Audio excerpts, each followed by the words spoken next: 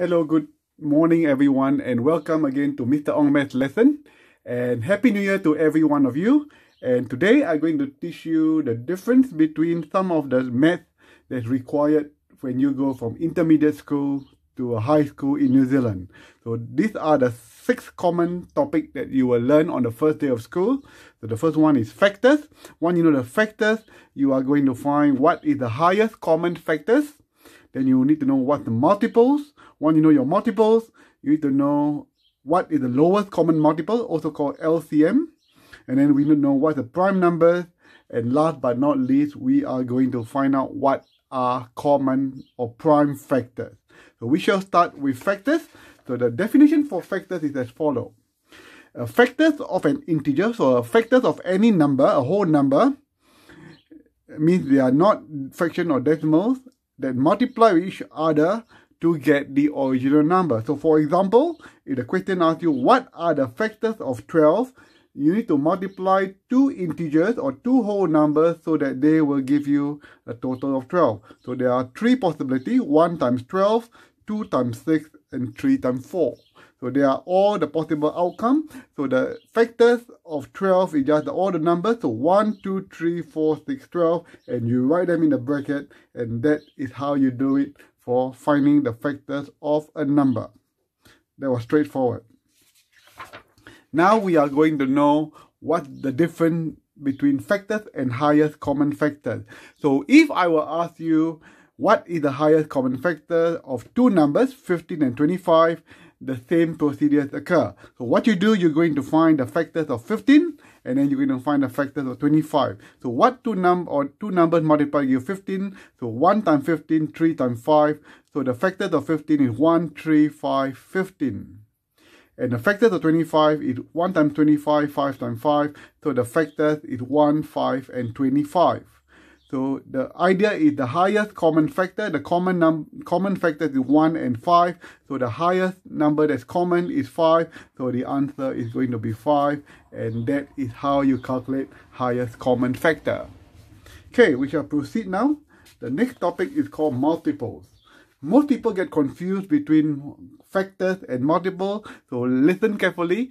So multiples of a number is the result of multiplying that number with any whole number. So you normally start with 1, 2, 3, 4, 5 and so forth. So for example, if the question asks you what is the first 4 multiples of 3, so you multiply 3 by 1 is 3, 3 by 2 by 3 by 2 gives you 6, and so forth. So they want the first 4 multiples, so you multiply the 4 times. So the first 4 multiple of 3 is going to be 3, 6, 9, and 12. That's simple, isn't it? Good. Now we're going to know what is the meaning of lowest common multiple. This is very common in mathematics, also called an LCM. Okay, so if I were to ask you to find the LCM between 2 numbers, 15 and 25, the thing again, you need to find the multiple of 15 and the multiple of 25. I've done it. So 15 times 1 is 15, 15 times 2 is 30, and so forth. So the multiple of 15 is 15, 30, 45, 60, and so forth. Multiple of 25, 25 times 1 is 25, 25 times 2 is 50, and so forth. So you look for common multiple. There's no common except the first common multiple is 75. So 75 will be the lowest common multiple of 15 and 25. That's easy, isn't it? Good. So now we are going to do prime numbers. You have learned this in primary school. So prime numbers are any numbers that can be divided by 1 or itself. So you need to note this, all even numbers, 4, 6, 8, 12 are all not prime numbers because they can be divided by itself, it can be divided by 1, and also it can be divided by 2. So if the question asks you for prime numbers, always ignore all the even numbers.